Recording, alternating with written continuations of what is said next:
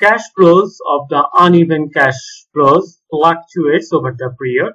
So cash flows of uneven cash flows are not constant like annuity or perpetuity.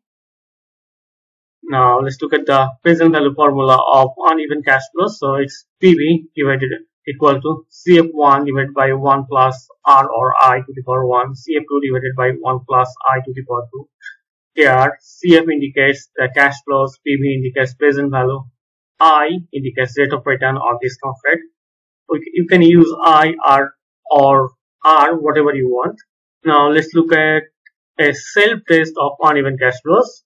Assume that your cash flows are as follows: $0 at time 0, then $100 in time 1, $200 in year 2, $0 again in year 3, $400 in year 4.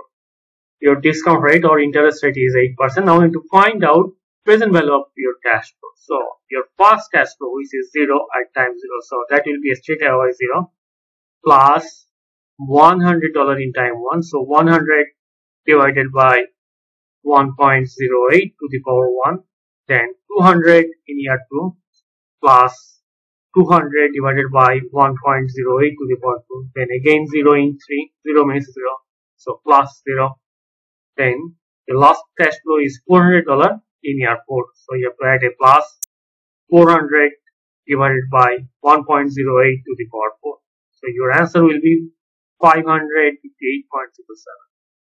So that's all about uneven